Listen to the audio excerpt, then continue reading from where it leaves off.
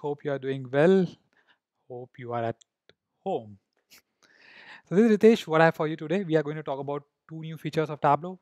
One parameter action, and the second one is dynamic parameter. So I would like to show you my dashboard, which is based on data lineage and how, with the help of these two new features, we took it to the another level. You don't get freeze. So before moving further, let's talk about the data lineage. Data lineage includes the data origin, what happens to it, and where it moves over time. Data lineage gives visibility while greatly simplifying the ability to trace errors back to the root cause in a data analytics process. So in front of you, you can say there is a data warehouse system where there are several applications moving towards the downstream application, which is the biggest green circle over there. And maybe you cannot see its customer detail. So we have several reports based upon this big green circle downstream application. And you can see across the systems, data is traveling ultimately to this very particular customer detail. So imagine if one of the application gets corrupted, if one of the application gets corrupted in between, then it will corrupt the ultimate downstream application as well, and that would affect the reports which are based on the customer detail. So this data lineage dashboard is all about to detect or trace back to the errors. So how we are doing that with Tableau. So let's go to the Tableau dashboard. So you have got an idea, right? So this is our Tableau dashboard. Now I'll show you the journey. So this is our first version where we have two filters over there, but this is a parameter. Now with the help of parameter, for example, we will go to the month of Feb.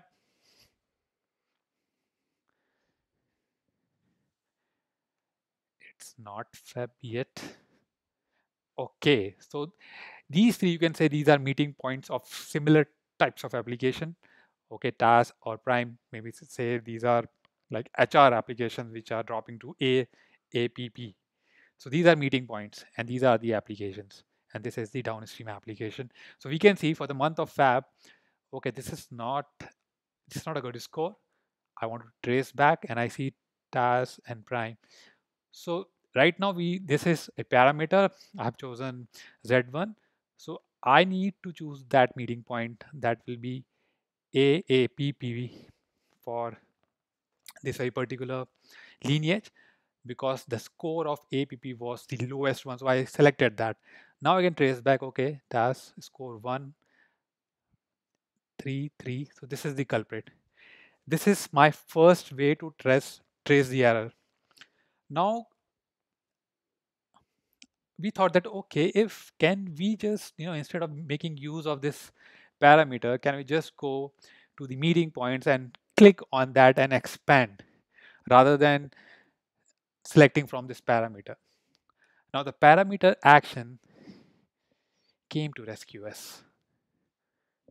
Now use parameter action to let your audience change a parameter value through direct interaction with the visualization. That means instead of making use of this parameter, can we have action here? Because means the action that I'm doing with the help of parameter, can I just go directly over there? Can I just click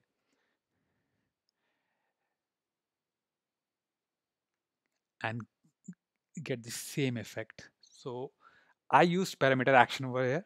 So now I am at parameter action. Sorry for this. This will come at 2020.1, not 2019. Sorry for that. But now here you can see I can click on any particular meeting point. Now here again I have to change that back to Fab because we got the low score in the month of Fab. So now I want to again see 6, 6, and 1. That's nice. Now there is no parameter filter over there. Okay, I can go task. Now again I go back and I see 1. But it would have been better if I can just click and go back to the error. And also at the same time I don't want to see the other applications that may make my diagram clumsy if there are many applications over there. So can I make my, so why I'm not able to do that? Because my parameter is static. If my parameter is dynamic, if it can change, because applications are moving in and going out. So parameter cannot control that if it is static. But what can happen if it is dynamic? I can show you. Now with the dynamic parameter, deploy your workbooks with dynamic parameters and never again think about manually updating your parameter with the latest data. That's what we were looking for. Here you go.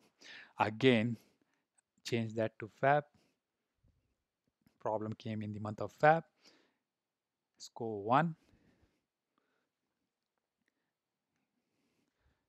Boom, that's what I wanted. I don't want other applications. I just want to concentrate the corrupted lineage 330, and here I am, and I can see the owner of this application is Charlie Parker and the ETL process is ETLF. That means I'll go back and I'll contact to that very particular application owner. So you can see how with the help of these two new features, we were able to simplify, we were able to improve the user experience, and I'm sure that you have your plans as well. So do share your plans as well with me. Keep on dancing with data. Be at home.